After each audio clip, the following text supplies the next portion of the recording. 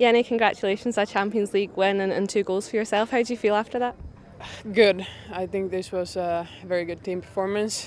Everybody gave their all. And in terms of the game, what did you make of that 90 minutes?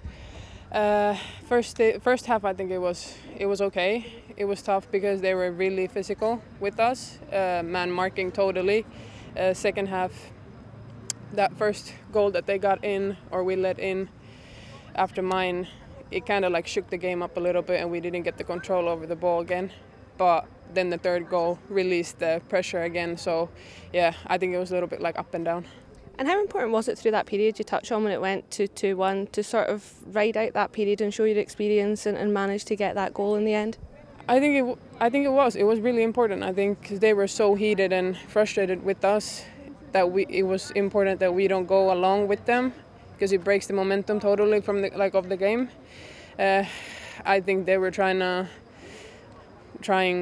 everything with us to like shake our game and get off our focus, but I think we managed that well. Sometimes you can get a little bit frustrated, but it was fine.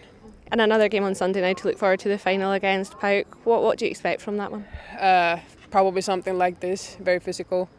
I hope that we have the ball control so we can decide what we do during the game and when we take it more easy and when we actually attack. This was kind of like up and down, very physical, so maybe we can get more control over the ball now.